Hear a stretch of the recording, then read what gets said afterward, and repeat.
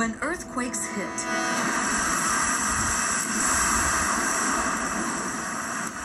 the results can be catastrophic. Assisi, Italy, 1997.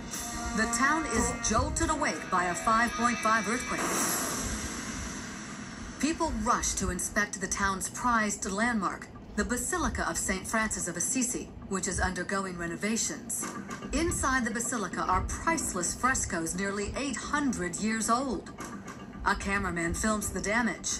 Structural engineer Dilip Khatri says that cracks like these are usually a warning sign that a building is in trouble. That's an emergency warning system that this thing is about to collapse. Despite the cracks, the people inside are caught off guard as a second earthquake strikes.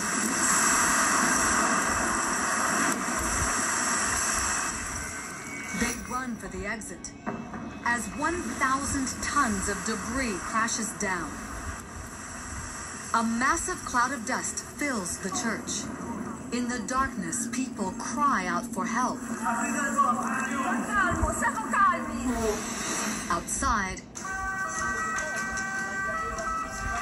survivors emerge from the church, covered in dust, grateful to be alive. The earthquake will cause a flexing action in the roof, which will stress the roof in all kinds of ways that it was never designed for because it's unreinforced. That'll cause a collapse.